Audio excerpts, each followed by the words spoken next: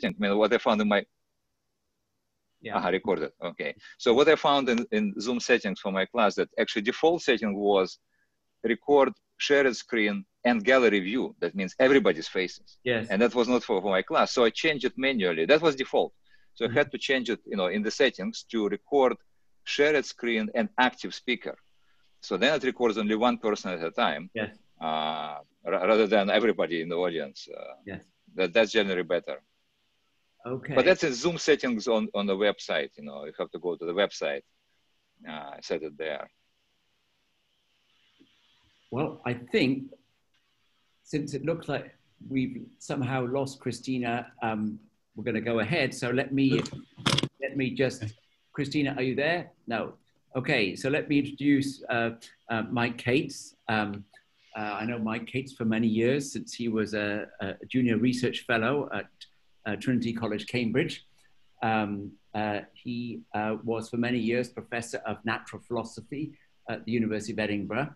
And since 2015, he stepped into the illustrious position of Lucasian Professor of Mathematics at the University of Cambridge.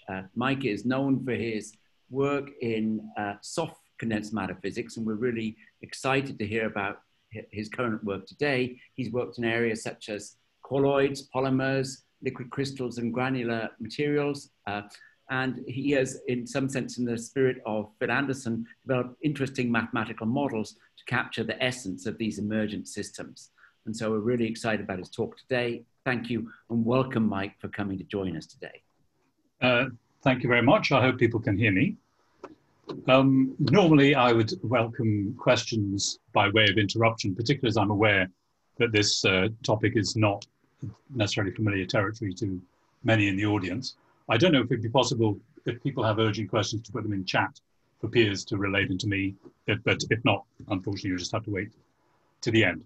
First, I just want to say how much I enjoyed the session just now on Phil Anderson.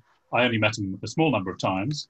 There's one anecdote which I maybe even, I wasn't there for the whole thing, so maybe even someone said this, but on one of his visits to Cambridge after he'd returned to Princeton, I think it was, this is the story I was told anyway, that Sam Edwards and Brian Josephson and Phil Anderson went to the Three Horseshoes pub in Madingley for lunch. So that combination, 2 Nobel Prize winners and the Cavendish Professor of Physics, and they weren't allowed in because they weren't wearing ties. So that's a remarkably British story. Anyway, I think they had lunch in the bar, but not in the restaurant. So anyway, I'm talking today about active matter, particularly the issue of active phase separation. I'll say what that is in a minute. I want to acknowledge my collaborators here, particularly for this talk, Fernando Caballero, Elson Chung, and Cesare Nardini, and various sources of funding at the bottom. Ah, no, come on. Having just learned to do this, I now, of course, fail to advance the slides. Let's just see. Oh, that worked. Okay, so now the agenda is here. I'll say a bit about active colloidal particles and both living and dead.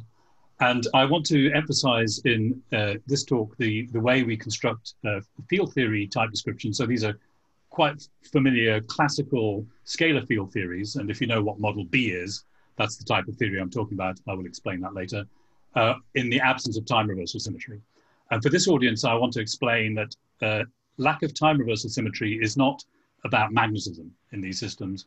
It's about systems which are continuously dissipating heat. It's the second law. You have a system which is constantly using up energy, for instance, swimming microorganisms or bacteria, which are whizzing around. They have an energy supply and they're using it up. So it's actually CPT, symmetry breaking, if you want to be formal about it. So I'll describe some of these scalar continuum theories that we use for this, talk a little bit about phase coexistence. There's a particular angle there, which is to do with the behavior of droplets under conditions of phase equilibrium, where you can, in active systems, get this strange phenomenon, which I will talk a bit about, which is reverse Ostwald ripening. That leads to microphase separation.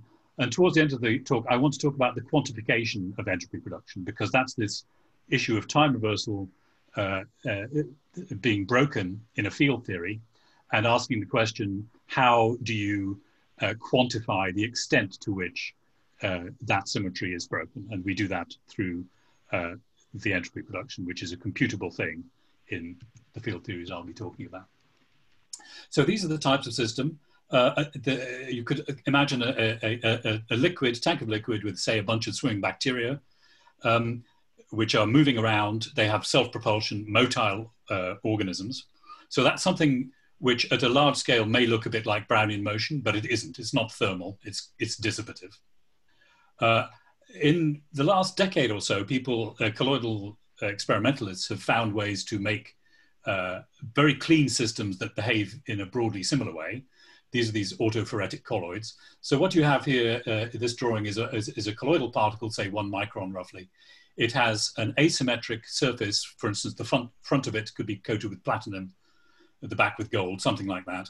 You put that in a bath of chemical fuel, like hydrogen peroxide, and it starts to self-propel. So these particles start swimming under their own speed. And there are ways of controlling whether they swim or not with light. There are others where light is the fuel.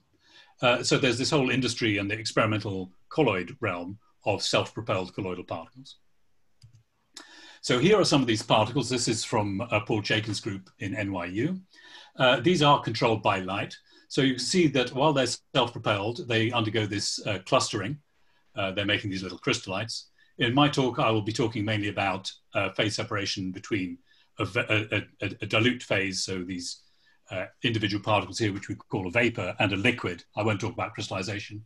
But here you see if the light is turned off, these become ordinary Brownian particles. So this is now thermal motion. This obeys time reversal symmetry and detailed balance. If you turn the light back on, you switch back to this state with the phase separation. So this clustering or phase separation is caused by self-propulsion, and this goes under the name of motility-induced phase separation. Motility being the biologist's word for the ability to move autonomously by using a fuel of some kind. So if we look at this at the microscopic level, and my talk will mostly about field theory, so this is just background. The simplest way of thinking about this is something called the active Brownian particle. So what we have here is a particle which has a fixed speed, but this speed is in a particular direction, which is in a fixed body axis. So think of that autophoretic colloid, which has a front and a back. So it knows which way it's self-propelling, but that axis is itself diffusing. So it has angular diffusion. So if you imagine the path that particle will trace out, it's a persistent Brownian motion. It looks like a semi-flexible random walk. Speed v has a rotational diffusivity dr, orientation unit vector u. And if you coarse grain that, or an n non-interacting active Brownian particles, you get a random walk or a set of random walks with a certain diffusion constant, which involves this ratio written here, the swim speed squared times the angular persistence time tau divided by the dimension of space. So if you coarse grain that, it looks like Brownian motion. And if that was all that there was, that coarse graining would actually restore time reversal symmetry, because Brownian motion has got time reversal symmetry in the sense that I mean here. But in fact, as soon as you confront these particles with any kind of challenge, like interactions, the time reversal symmetry is visibly gone. So here's a movie, which I hope you can see, of a asymmetric cog in a bath of bacteria.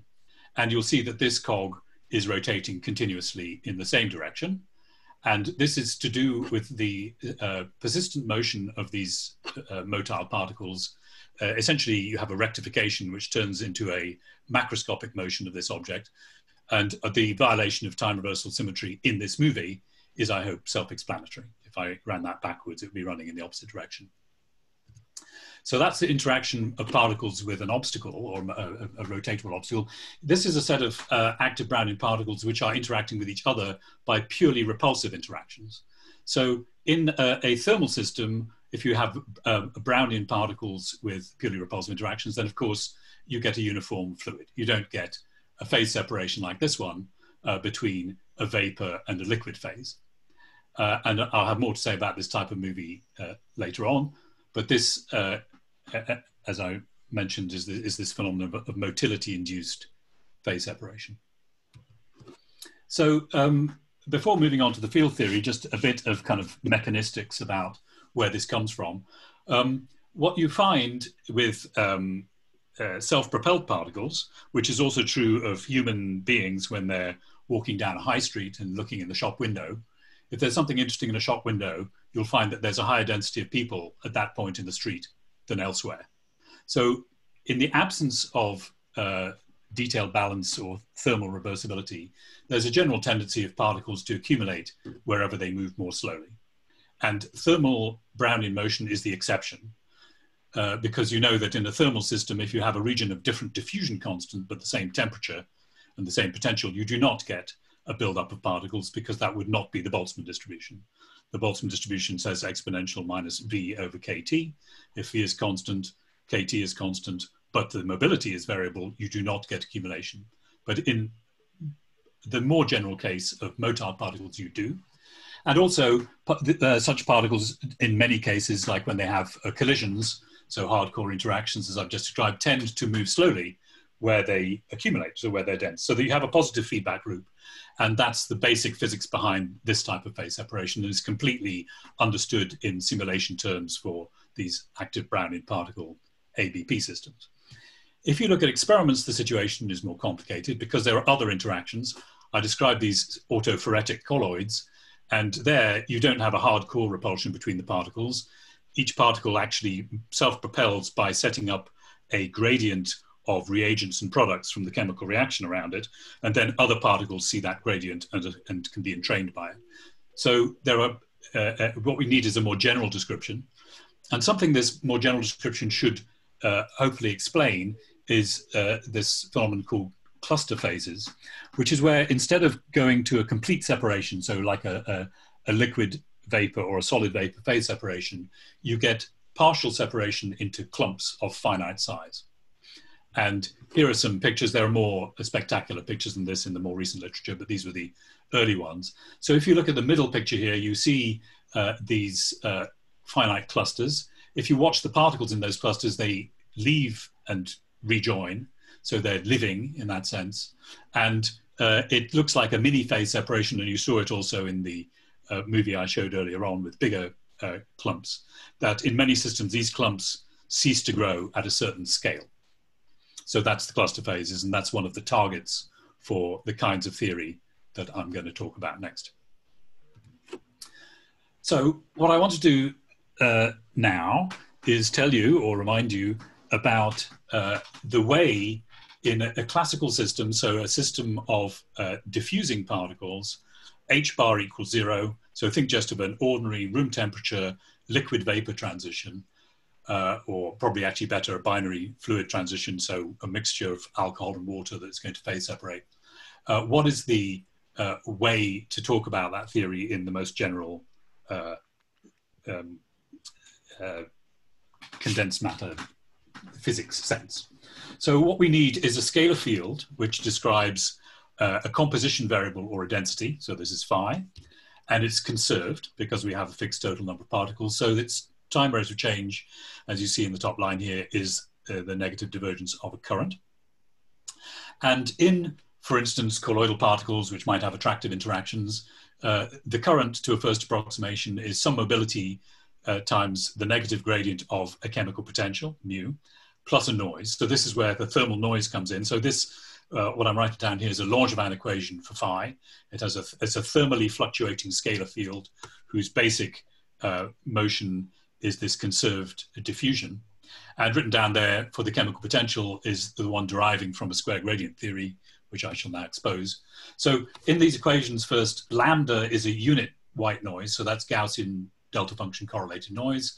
There's a mobility in front of the grad mu term, which I've set to 1. And the diffusion constant D in a thermal system is related to that by KT. And that mu is the chemical potential you get from a square gradient theory, so a phi 4 theory.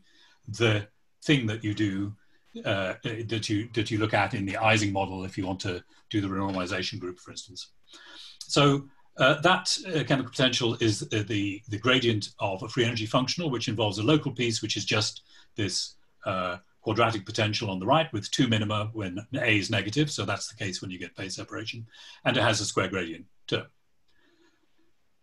So we know about the steady states of this system.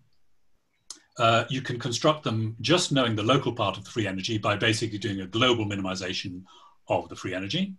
And the result of that is the common tangent construction. So the system in the region, if you try to plant the system in the region where you're in this bump of f of phi, it will phase separate into, in this case, coexisting volumes with the two phase densities there, given by those two minima. And more generally, the equilibrium conditions are that the chemical potentials in these two coexisting phases are the same. So mu1 equals mu2.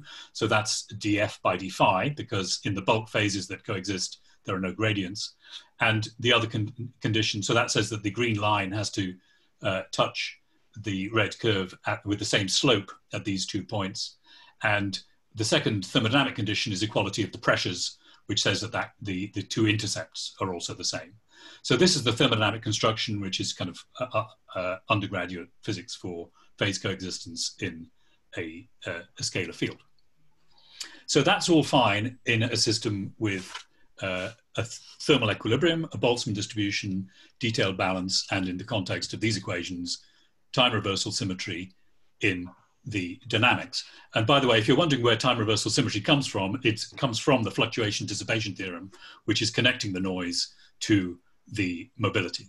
So it's not that there's no damping in the system, it's that the temperature exactly compensates the damping to give you the Boltzmann distribution. So the first thing I want to tell you about, which is several years old now, is what is the minimal way of extending this dynamical description. So that was called Model B. What's the minimal way of extending that to a system which is got these active particles instead of Brownian particles? And the simplest way is actually written down here. We call this active Model B. And it has an additional term. I put a hat on the chemical potential mu to say that this is no longer has a free energy structure. So I can break time reversal symmetry by breaking the free energy structure. And it may not be altogether obvious why it's true that if you don't have a free energy, you don't have detailed balance and you don't have time reversal symmetry, but actually I will, if I have time, prove that later on when I calculate the entropy production for this theory. So anyway, that lambda term isn't anybody's functional derivative. So that's a way of constructing a theory which doesn't have a free energy, doesn't have a Boltzmann distribution, and this is the minimal extension of Model B to describe the case of active phase separation where I don't have time reversal symmetry. So let's see what that does. Well, interestingly, the first thing that it does is it changes the rules for coexisting phases. So unsurprisingly, in the middle part of this free energy curve, where the scalar field phi is around 0. So phi is a density, but it's not literally a density of particles. It's you put a linear transform on it so that it's essentially -1 in the vapor and +1 in the liquid. This is the way you tend to do these things. So what you find that lambda term, even though it's only a gradient term, and so at first sight, if you start thinking about the bulk phases, you say, oh, well, the chemical potential's the same because there's no gradient contribution in the bulk phases, and there's likewise the pressure. So I could equate the chemical potentials and the pressures, and that would be unambiguous, given that the only term I've changed is a term in the gradients, but it would no longer give the correct answer for the phase coexistence. So to actually calculate the phase coexistence, what you do is you have to assume a phi that depends on x, so a one-dimensional interface. So imagine I have a flat interface between my two bulk phases. I require 0 current, so that actually itself, it does say that this chemical potential, like quantity mu hat, has to be constant in space so that the chemical potentials are equal in the bulk phases, but when you solve for a zero current solution with zero gradients at plus or minus infinity, you do not get the thermodynamic construction. You get a so-called uncommon tangent construction, where the offset in what would have been the pressures of the two phases is proportional to this lambda term. So it's proportional to the coefficient of this term that breaks time reversal symmetry. So I may come back to this a bit later, but actually what this actually means is that even within this scalar field theory, that funny new term, that lambda grad phi squared term in living in the chemical potential equation, is effectively creating a pump that pushes stuff from one phase to the other phase, because this grad phi squared at mean field level is only non-zero near the interface. So near the interface, there's something about this term which is essentially pumping matter from one phase to the other. And so I'll come back to this a little bit later on. So this a failure of the common tangent construction, so we call that anomalous phase coexistence, is definitely a thing for active particles. You can confirm it for this theory. You can confirm it algebraically on models where I have particles that are swimming around with a speed that depends on the density. That's one of the ways of understanding the motility-induced phase separation that I told you about before. If you actually do the same thing for active Brownian particles with hard core collisions, you again have anomalous phase coexistence, but it's not quite this analysis route. What you find in that case, for technical reasons I don't want to go into, is that the chemical potentials are different, but the pressures are the same. So there are subtleties here, but in terms of the types of scalar field theory I'm talking about with active model B, it's quite clear what's happening and the unusual role of this new term that breaks time reversal in the dynamics. So that's the equations again. So the blue part is the equilibrium part, the red part is new. It gives us at least one good thing, which is this shifted phase boundaries. It does not give us cluster phases, a number of other things it doesn't give us. If you look at this equation, the current is the gradient of something. So this will never give you spatially circulating currents in steady state, which is another thing that you can arrange in active systems. It's quite easy to arrange that, in fact. So there's definitely something missing from this equation. And it took us a year or two scratching our heads, and here it is. So what is written down here then, so this is called active model B plus, has all the terms that definitely break detailed balance or time reversal. So there's two independent terms that do that. One is the lambda term in the chemical potential, which I've already described. The other term is this zeta term, which sits directly in the current. It's not the gradient of anything, so that means the current can now have a curl. And also, the reason we didn't spot it in our first papers on this is that this bunch of funny gradients, which are the only other thing that you can construct with two grads, well, by the time you reach J, it's got 3 gradients and 2 fields. That combination that I've written down there vanishes in one dimension. And so this term only exists in more than one dimension. Mike, can I ask a question? Yes, please. Yeah. So are you writing down J on a kind of symmetry constraint basis, or is it something that you can derive from some action or other approach to things? Well, so this is like a Landau-Ginzburg expansion, and what I'm doing at the moment is basically just doing a Taylor series in gradients and fields. So I see. So I could have an action there which I put in some imaginary vector potential and differentiate it to get your J that you've got here. You'll see something very like that in a minute. Okay, thank you. So yeah, so think of this just as in a kind of a Landau-Ginzburg expansion, full frontal direct, and you ask what terms can you get at each order in gradients and fields, and at the same order of lambda is also this other term. Of course, I could go to higher order and life would get progressively more complicated. But as in Landau-Ginzburg theory, one would tend to see what you get at each stage and stop when you're satisfied with the results. And why do you group those two terms together multiplied by zeta? Where does the one come from?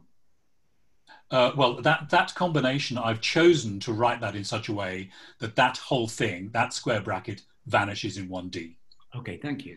If I just write out independent coefficients of those 3 terms there, only two of them are linearly independent, because the gradient of mu is a bit like one of those two terms. So at that order, there are three independent terms. There are three terms of which two are independent. Okay, thank you. Yeah. Okay.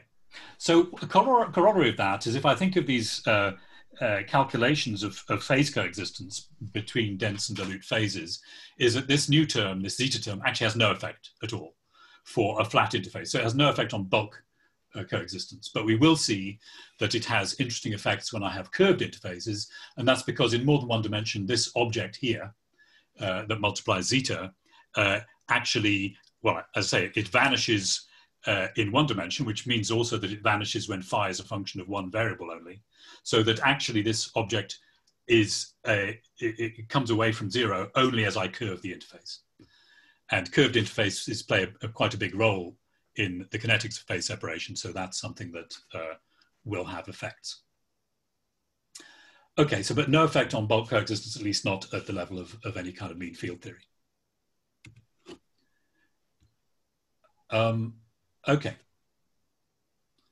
so why am I showing you this now? This is something that happens in active Brownian particles. This is a simulation of active Brownian particles. The yellow regions are dense, the purple regions are the vapor. And this hasn't gone all the way to full phase coexistence, but one thing you hopefully could have seen in that movie, as it reaches a fairly late stage of phase separation, is that you get these voids, and you can see them in this picture now, these purple voids inside the dense liquid phase, which is yellow. And these voids have a certain life cycle. They are generated in the middle, and they pop out at the boundaries. So that life cycle of these little bubbles, once I reach a steady state, which I'll show you in a minute, has a manifest visual breakdown of time reversal symmetry. And it turns out that to see this, you do need this zeta term. So let's see what the next slide is. Yeah, so this is a simulation of active model B+, and this is a steady state now. So I have this big blob of fluid which happens to cross the periodic boundary conditions. Part of the phase equilibrium I'm seeing is these voids, these bubbles inside the fluid. And you could see there this life cycle where they're formed in the middle of this blob of fluid, and they progress to the outside. So later, if I get the chance, I will run that movie backwards, but it should already be clear to you that that visual observation of the steady state is showing that this theory is violently not got time reversal symmetry in its kinetics. And the same is true in principle of active model B without the zeta term, but it doesn't have these bubbles, and it is much harder to see. So this is the model again. Here is, so that thing, I'm now going to call that J zeta. And let's see if we can get a little bit further with our understanding of this model. And the first comment here is that because of the conservation law, although this J zeta can have a curl, that's invisible as far as phi dot is concerned, because I take the div of J, phi dot.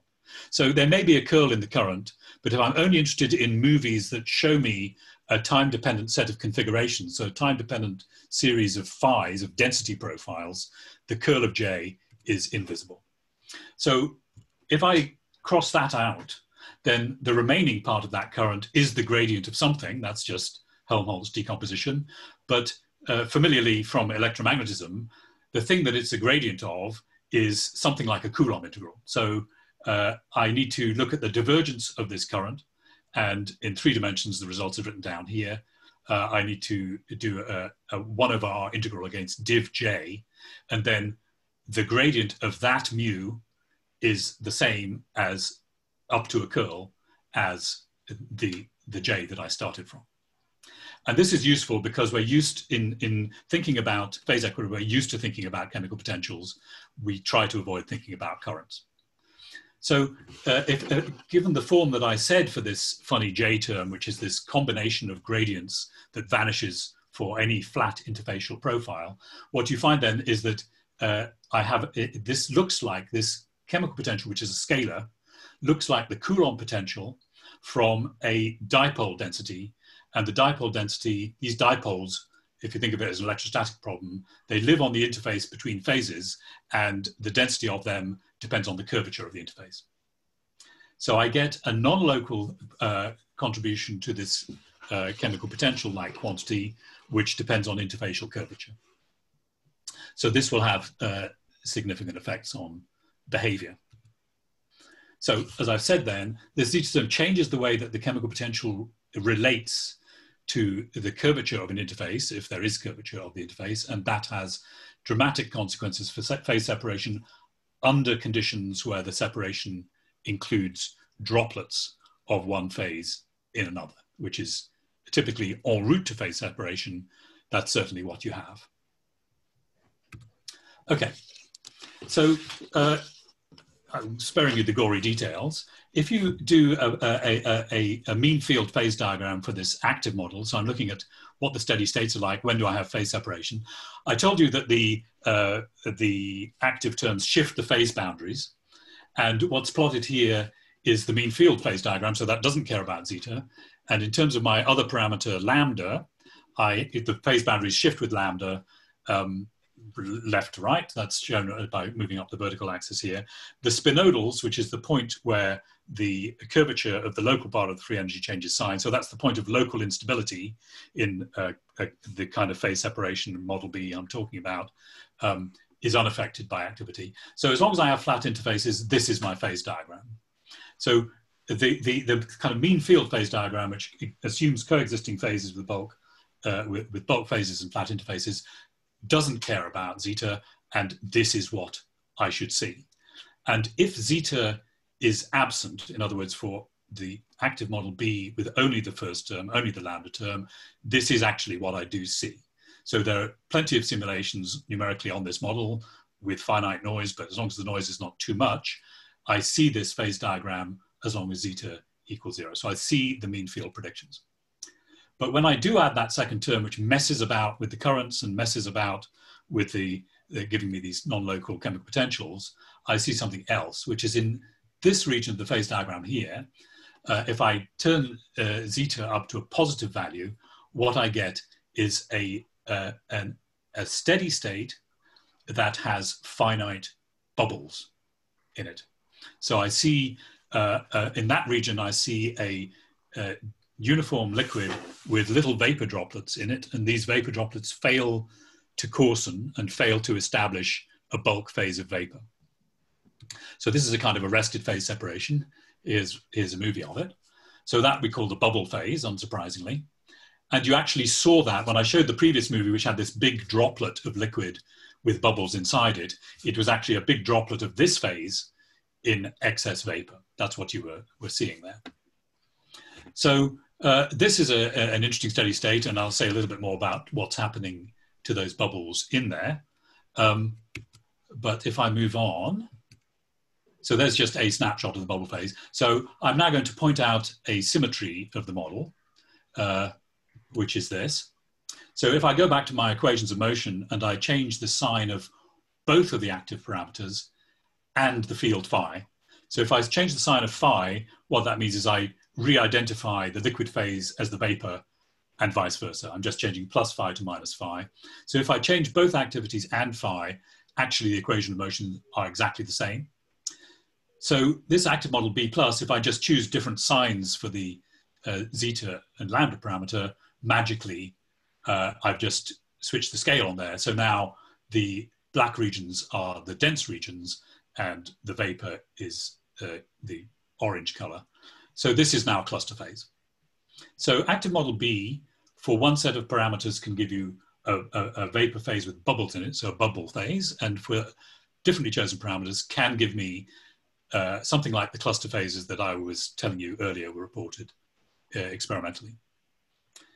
Okay, so there's a phase diagram. So the sequence of states along the bottom is the one with the high value of this zeta parameter. If I turn zeta off or just down enough, I see a regular phase coexistence with just the bulk coexistences, which is the top four figures left to right.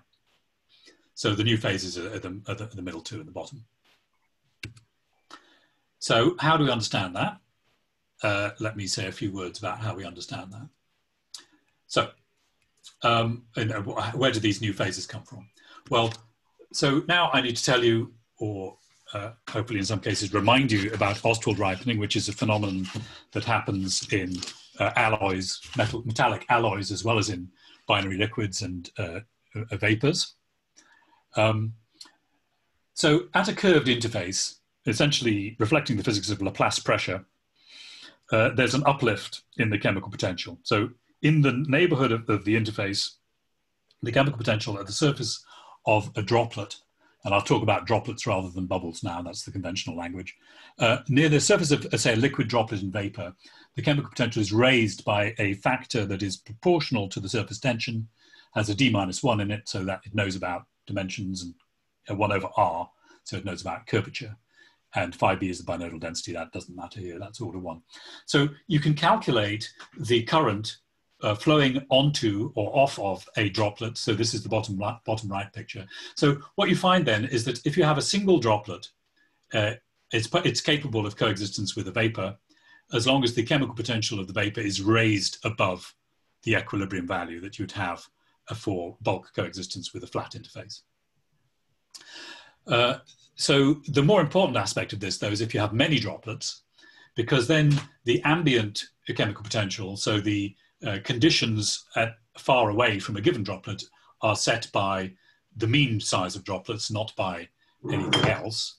So what that then means is if you calculate the fluxes onto individual droplets, you can find their rate of growth. It's given by this famous equation at the bottom.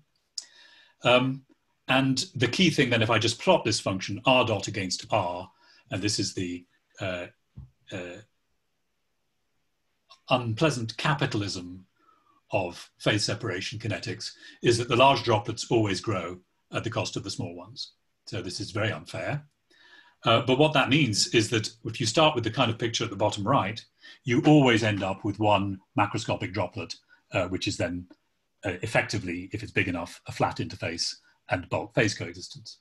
So this process of having chemical potential excess caused by curvature, which drives currents from small droplets to large, that's the physics of Ostwald ripening.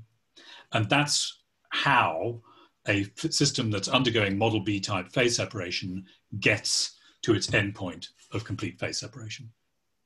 So I said that this funny active contribution to the chemical potential, this non-local bit, actually gives me a step in chemical potential across the interface. So here it is. I don't want to go into the details there. But the key thing is that gives me a discontinuity in the chemical potential. And what matters is the chemical potential just outside the droplet, because that's telling you the current that is flowing onto or off of it. So that acquires a piece which is written down here, which is also like 1 over r. So it looks like the interfacial tension piece, but it's proportional to zeta. And so if I have a big enough active zeta, so I just have this parameter, which is just in the model as a parameter, and I take it large enough in one direction or the other, I can change the sign of the effective, of the apparent interfacial tension in this expression for mu I at the top. So it looks like an Ostwald problem, but under conditions of large activity, I can reverse the apparent interfacial tension. Notice the word apparent. I don't get large fluctuations in the interfaces. It's just to do with these spherical droplets and the current that flow between them. So it's not like having a negative tension in any mechanical sense, but it is for controlling the phase separation kinetics. Okay, so that's the way this term kicks in. And so that's my normal Ostwald ripening. If I change the sign of effectively the interfacial tension, I get this. So now I have a stable fixed point sitting there, which says that if I start with some arbitrary distribution of droplet sizes, they converge to the mean. They all converge, stuff flows from big to small until they're all the same size. So that's how you can understand the existence of these droplet or bubble phases in the active version of model B. So if I didn't have any noise, what I've just said would be exactly right. Any initial distribution would just converge to a droplet size. Interestingly, that droplet size is set by the initial number of droplets and the initial total volume of droplets. So it's interesting then that although in the forward, the conventional Ostwald process, the initial condition is forgotten, in the end, I always go to converge on complete phase separation. If I don't have noise in this active model B plus, I have a permanent dependence on my initial conditions because the droplets just share themselves out uniformly and then stop. But of course, if there is noise, that's not all that's happening. If there's noise, this is back to the movie I showed you before. So if you look at these movies closely, what you see is that these droplets come into coexistence. They sometimes just evaporate, but they often coalesce, and they don't often split. So again, if you look closely at this dynamics here, you would not see the same thing if I ran that movie backwards. There's a life cycle in there. So crudely, droplets form by nucleation of a new droplet, but they're generally destroyed by coalescence. By destroyed, I mean they reduce in number. So I tend to go from nucleated droplets to big droplets by coalescence, but then the reverse Ostwald process pulls those big droplets back down towards the mean size, and then that three-way balance fixes the mean size, which ends up, numerically, you find that the steady state mean size does not depend on the initial condition, but does depend on the noise level in the Langevin equation. So it depends on the temperature, if you want to think of that as temperature. Okay. So if I didn't want to show that slide, so I won't. So if I have a few more minutes, is that all right, Piers? Okay, I'm assuming it's all right. I want to say a little bit now about time reversal symmetry breaking as a thing and entropy production. So we're not talking about magnetism, we're talking about the difference between systems which have time reversal symmetry, which is true for a thermal system, including Brownian colloidal suspension, for instance, in steady equilibrium state. So that's the characteristic of thermal equilibrium. So in a state en route to thermal equilibrium, for instance, by the model B process, the arrow of time is set by ds by dt positive, and once you reach it, ds by dt is 0. So that, and the principle of detailed balance, which is basically the same statement, says that if I get a thermal system, I wait for it to reach equilibrium, I suddenly turn the movie around and run it backwards. Within that equilibrium domain, I cannot see the difference between the forward and the backward movie. So you have an arrow of time or arrow of overwhelming probability taking you to an thermal equilibrium state where time reversal symmetry is restored, even if when you started, because of the second law, en route, it was broken by the entropy production. So the difference, of course, in active systems is that there's entropy production in the steady state. So there's no reason for the time reversal symmetry to ever be restored. But it might still be, particularly if you coarse grain the system enough. So here's the active model B plus that I showed you before. That is the very movie I showed you before. And I have these vapor droplets in this big liquid domain, which are popping out at the interface. And to insult your intelligence, I show you the backward movie, and anyone can see the difference. I get engulfment of vapor bubbles at the surface of the liquid. They go into the middle of it, and they shrink to nothing. So obviously there is time reversal symmetry broken in steady state at the level of observation of that movie. Now,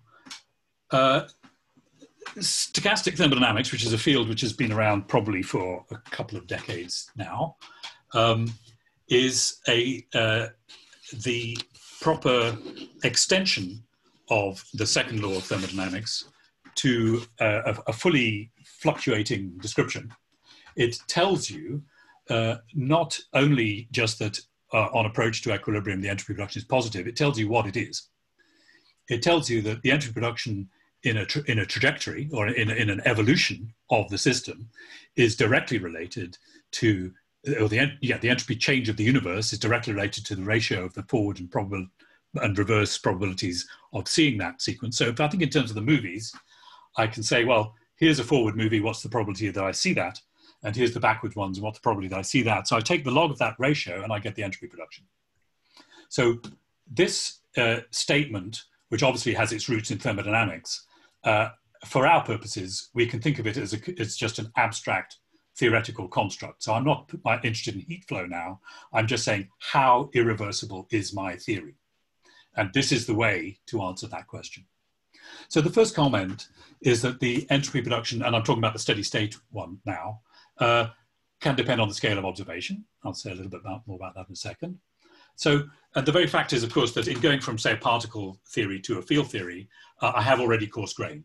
So when I calculate the entropy production for field theory, it's not that I'm attempting to capture all of the microscopic irreversibility in the particle dynamics. What I'm trying to do is quantify the irreversibility as you can see it in the fluctuating fields that I'm actually watching.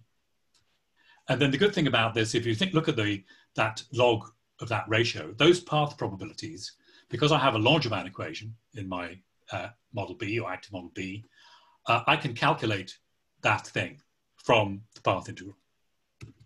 Here it goes. So the top line here is an equation for the current, which is excuse this rather poorly defined inverse Nadler operator on the left, but the fact is that I can, because the current determines the dynamics of phi, I can calculate the probability of a space-time trajectory for phi of r and t, and I can calculate its time reversal, and I can take the log of the ratio, and I end up with this thing at the bottom here, is that the steady state entropy production in a scalar field theory like this is this object which involves the ensemble average of the time derivative of the field times the non-equilibrium bit of the chemical potential, which can include the zeta and the lambda terms, but I'll only talk about the lambda part now. So that's interesting because it says that the global entropy production is actually the integral of an operator in the field theory. There's the operator. So it's got a phi dot in it, but if I look carefully at what my noise is doing, I can replace this by this object here, which just involves fields and gradients. And so that is interesting too, because actually I don't need to do any dynamics now. If I know the stationary measure, in other words, if I know the probability distribution for phi as the equivalent of the Boltzmann distribution, it's not a Boltzmann distribution, but just that steady state probability for phi, then because I knew what the dynamics was, I can in principle calculate the steady state entropy production for this theory. Mike? Yes. Giulio Larea has a question. Does such a process of time reversal symmetry breaking lead to a first or second order phase condition once phase separation occurs? Or is it not possible to say anything about it? The phase separation in the models I've been talking about, in those senses are qualitatively the same as for equilibrium. In other words, you have a liquid vapor binodal, which is first order, except at the very top, there's a critical point, which is second order. So in that sense, the topology of the phase diagram for bulk phase separation is the same as a standard liquid vapor transition. If you have these steady states that have droplets, then the transitions between what we call a microphase separated state, so a state of droplets or bubbles, and the adjacent bulk phase is also similar to the same phenomena in equilibrium. So that can be first or second order depending on the circumstances. Okay. Shall I just carry on? Yes, please carry on. Okay. So first thing then is that at least at the level of numerics, I mean, it's very simple to evaluate that object as a function of position for a phase separated system. So on the left is a cartoon of a liquid vapor coexistence in active model B with just the lambda term. I do that with the noise. I calculate those averages. And interestingly, there's two contributions to this entropy production. There's a big peak at the interface, which does not vanish when I turn off the noise.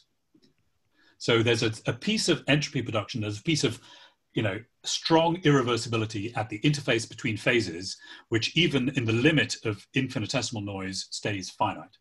And that connects with what I was saying before about having this field theory has somehow managed to create a pump across this interface. It is shifting stuff up the chemical potential gradient, it's doing something which the equilibrium system then has to flow back down, if you see what I mean. So that's where the focus of irreversibility lies, at the interfaces in the low temperature limit, D being diffusion constant proportional to T. But if you look, there's also a bulk contribution which vanishes as the noise goes down. So there's a bulk contribution proportional to the noise temperature, and there's an interfacial contribution which scales independent of it. So in the very last minutes of my talk, I want to just talk a little bit about the idea of applying the renormalization group to this entropy production object. And that contains with it the idea that you could have a system which is active and therefore has entropy production. But you could imagine that if I look at this at some very large scale, I couldn't tell the difference between that and a passive system. And in particular for active model B without the zeta term, but close to this liquid vapor critical point, it's actually very easy to show that that lambda term is irrelevant for a renormalization group. So your first instinct upon writing down model B and adding a term which is irrelevant near the critical point is you say, okay, so I can remove that term at the critical point and I have a good description, but that description without lambda has got time reversal symmetry. So the question is, active model B does not have time reversal symmetry. Is it recovered somehow at the liquid vapor critical point? And just to jump ahead, the answer will actually be no. So anyway, the idea behind this is that depending on if I've got active particles, I zoom in on a particle and I see something like a wildebeest or a colloid, you can tell from the individual local behavior that it's active. If I zoom out far enough, it just looks like particles. So certainly the entropy production is going to go down as I coarse grain. The question is how fast does it go down and does it become negligible in a realistic sense? So I won't show that. That was a movie of some wildebeest, but I don't have time for that. So this is the next 2 or 3 slides, and then we'll finish, a bit abstract, but they're just, the idea of this is that the general expectation that certainly we started from is if I start, I'm talking about an RG structure here, a flow structure. I start at the green dot, point 1, with a system like model B, which has time reversal symmetry, and I then break that. So it could certainly take me to a different critical point. It could certainly change universality class, or it could leave it unchanged. And by the way, if I'm talking about entropy production, if I have a system like this, which is a fluctuating field theory, so think of the Ising model, kinetic Ising model, there is a natural scale for entropy production, which is 1 degree of freedom, so 1 block spin, flips every correlation time. That gives you a natural scaling for entropy production. If those flips are reversible, then I see nothing. If they're irreversible, I should expect possibly to see something of that order. So, okay, so I add the activity. It could be relevant, it could be irrelevant. I do some RG. So I could flow to a point over here, which is clearly active. The entropy production is finite in natural units, but normally you think, okay, this is an active model now. So you'd expect that other things would change, like it'd be in a different universality class from basically the kinetic Ising model, which is what the passive version of this is. Or you could imagine that you end up over there, going back, so you leave your initial critical point, but you go to another one, which is also passive. That's also perfectly possible because in principle, I might have strong coupling. I add these terms. I don't know where I'm going to end up. But actually something else happens, and I'll explain that in a second. First comment I've made already. So if I look at this in D greater than 4, so this is the place where Ising-like theories are easy, this lambda is irrelevant. It's irrelevant in all dimensions above 2, but it's certainly irrelevant near the Gaussian model in more than 4 dimensions. And it turns out it has quite a simple expression there. I told you I can compute it from the stationary measure. Because lambda is irrelevant, the stationary measure converges to that of the Gaussian model without lambda, but the entropy production, which I compute from the average of this horrible composite operator here, stays finite in the sense that it stays order 1 per space-time correlation volume. So that's interesting. It says that, okay, for all practical purposes near the Gaussian fixed point, this looks like an equilibrium model until I look at the entropy production, and then it's finite. So we call that stealth time reversal symmetry breaking. So near the critical point, I end up with a finite entropy production, but everything else seems to be the same as the passive model. So there's an obvious question, which is what happens in less than 4 dimensions. There is a technical obstacle to this. This operator that I've told you about has a lot of gradients in it and a lot of fields. It's very irrelevant. But when you look at the flow of irrelevant operators in RG, you find that you need to treat all operators of the same order together. And unfortunately for active model B, although we're only interested in one of these, which is the entropy production operator, there are 20 operators with that number of gradients and phis. So you have to do a 20 by 20 matrix renormalization group, and that's longer than a PhD thesis. So what we did with that is drop the conservation law. So that then gives me an active version of model A, so-called, which is spin flip dynamics rather than conserved spin dynamics. I still have broken time reversal symmetry. I've now got 7 by 7, and Fernando Caballero, in a kind of heroic effort, did complete this calculation, and it's in this reference here. So what you find then is that that model without the conservation law also has this same behavior of finite entropy production above 4 dimensions and bizarrely divergent below. So the entropy production is bigger than one of order 1 per spin flip, or 1 per coarse grain degree of freedom per coarse grain correlation time, which says that there's entropy reduction probably on all scales below the correlation length. So we're still understanding what this means, but entropy reduction is there as the quantification of irreversibility in field theories. It's calculable, at least in some cases and under some conditions. It has interesting renormalization group behavior. So I realize I've covered a lot of ground, and I hope at least parts of that were comprehensible and interesting to at least parts of the audience. And thank you for your attention. Thank you very much, Mike. Let's unmute our speakers and thank Mike for a great talk, and then we'll go to questions. Okay, thank you. Okay, well, okay, now we're into question time, and I invite you to raise your hands if you have a question. Let me start, actually, Mike. Went by very fast, but how do you keep track of the entropy or the heat or the energy production in this these kinds of sets of equations that you've put forward as model B? Yeah. So the key thing then was this. I will go back to it because it's quite an important thing.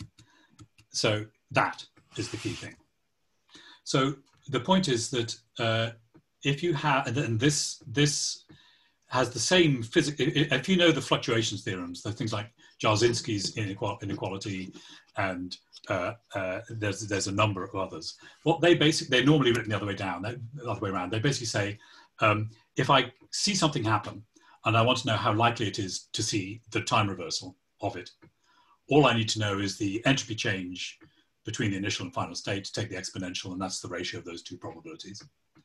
So this equation here is essentially just the inversion of that. It's saying that certainly this is true for any system that does have an equilibrium and heat flow interpretation.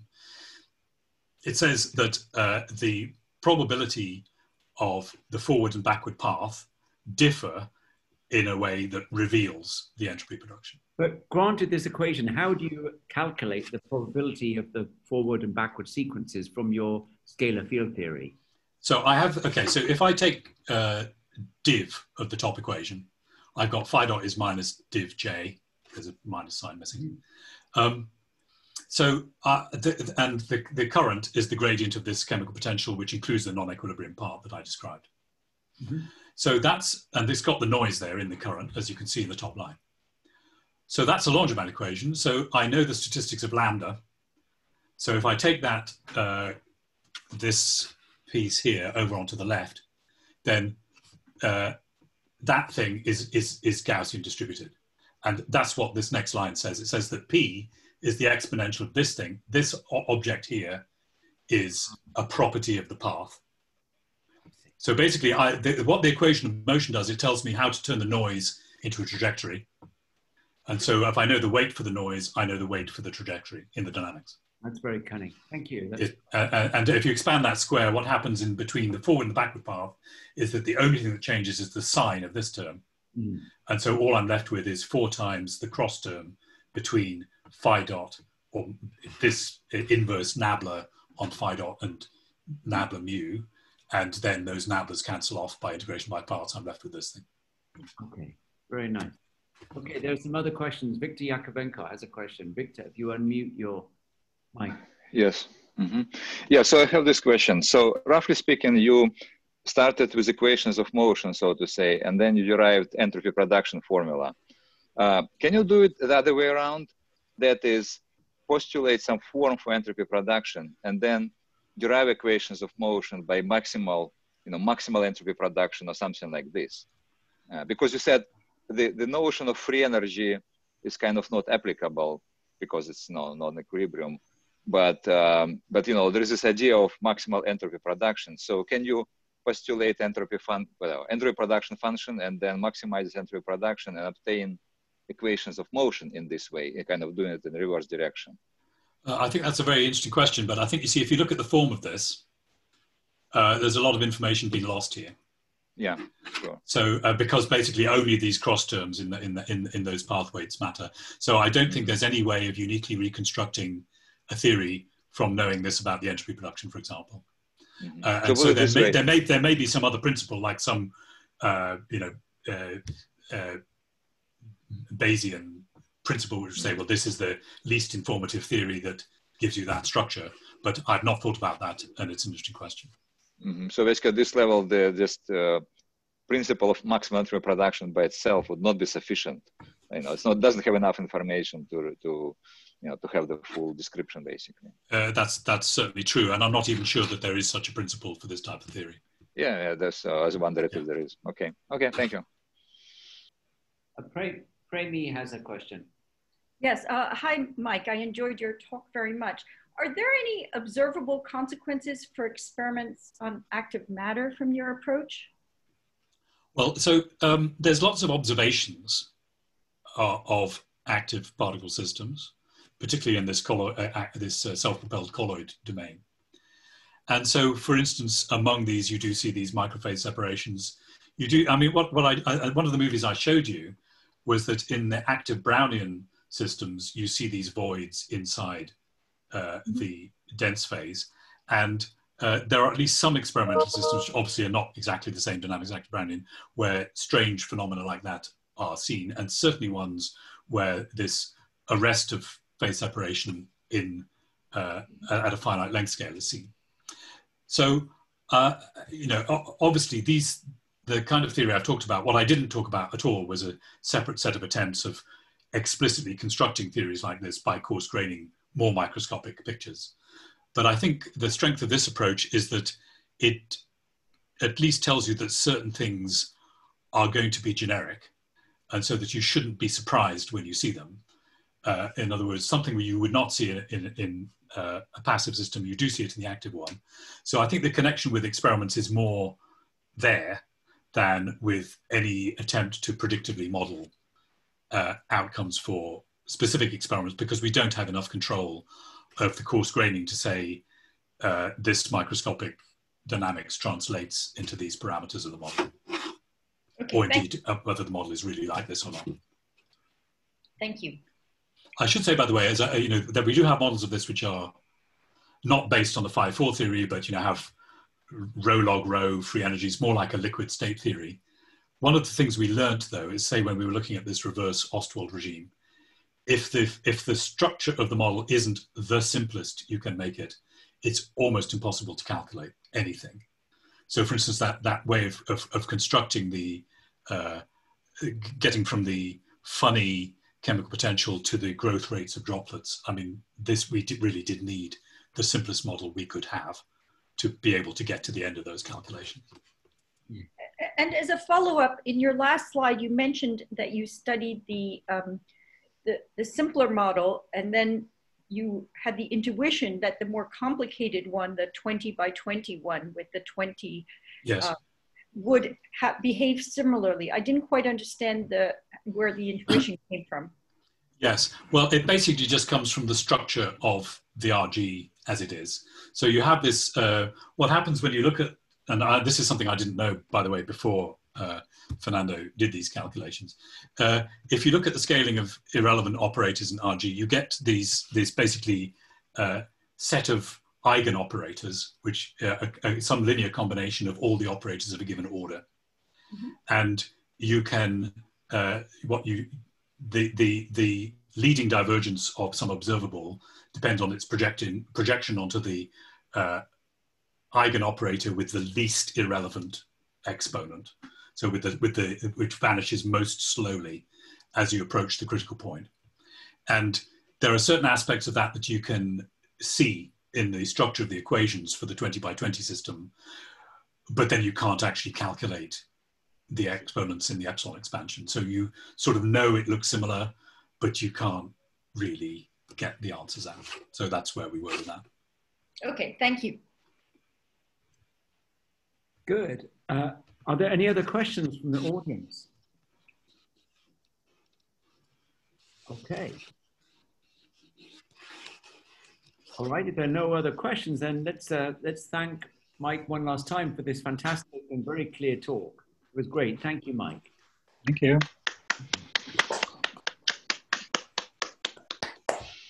Good. Well, everyone, this ends today's activities of the ICAM Summit.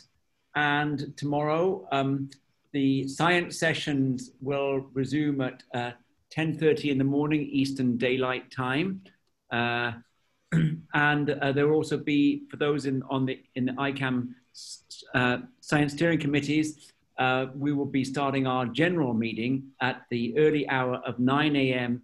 Eastern Daylight Time. This is a killer for those on the West Coast. I apologize for that, but it allows people in Asia to also participate in the meeting. So I look forward to seeing you all at the science sections tomorrow, and also those of you who are coming to the ICAM general meeting. And thank you very much. And once again, thanks to Mike and all the other speakers today. It was a very interesting meeting.